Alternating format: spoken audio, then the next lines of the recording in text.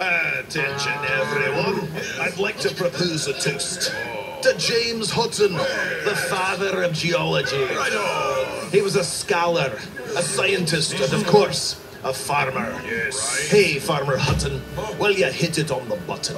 On the button, Farmer Hutton, aye, you did. You had the gritty gumption to declare the brass assumption that the age of planet Earth in rocks is hid.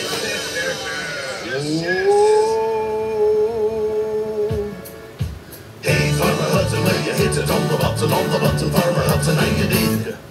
You had the gritty gumption to declare the brass assumption that the age of planet Earth in rocks is hid. Oh, hey, Farmer Hutton, well, you hit it on the button, Farmer Hutton, aye, you did. You had the gritty gumption to declare the brass assumption that the age of planet Earth in rocks is hid. Oh, hey, Farmer Hutton, well, you hit it on the button, Farmer Hutton, aye, you did. You had the gritty gumption to declare the brass assumption that the age of planet Earth in rocks is hid.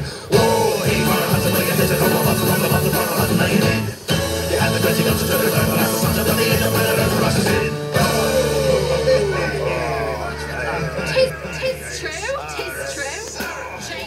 Was an important man. But let's not forget the women who contributed to this great field of study. In her day, women weren't allowed to attend university.